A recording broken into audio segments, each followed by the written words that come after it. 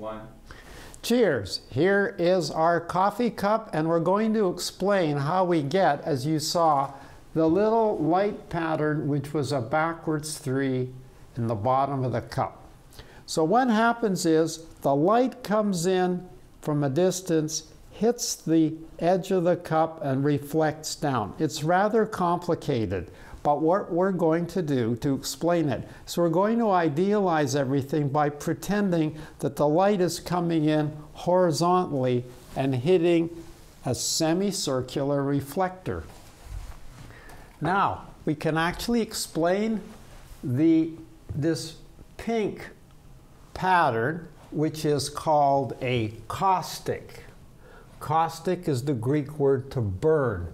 And as we saw, that pink backwards 3 here on the light board, which you saw in the bottom of the cup, is a focus point. And the light focuses there due to a coincidence of reflections. This is an example of optic kinematics. Let's see where the rays are going. So here's one ray coming in from infinity, and it hits the semicircular mirror. We just look at the tangent, presuming that it's flat.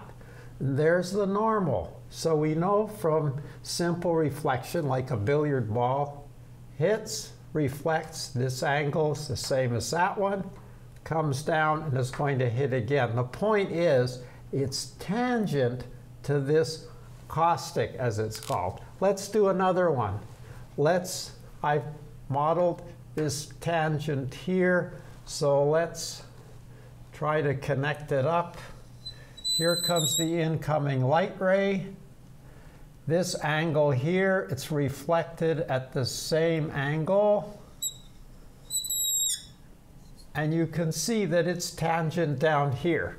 Now, as I slide down, in the end, we're going to have the tangent here, and that's just normal reflection in and out. It's going to go in, and then reflect back. So that conjunction of all the tangents, which is called the envelope, gives me the pattern of the caustic. Now, a little bit about dynamics. To the right of the caustic, if you go back and look at the video, it's all kind of filled in with light.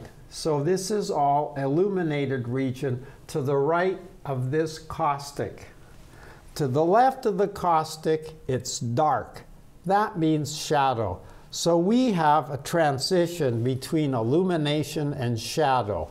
Now across this caustic boundary, it's not this.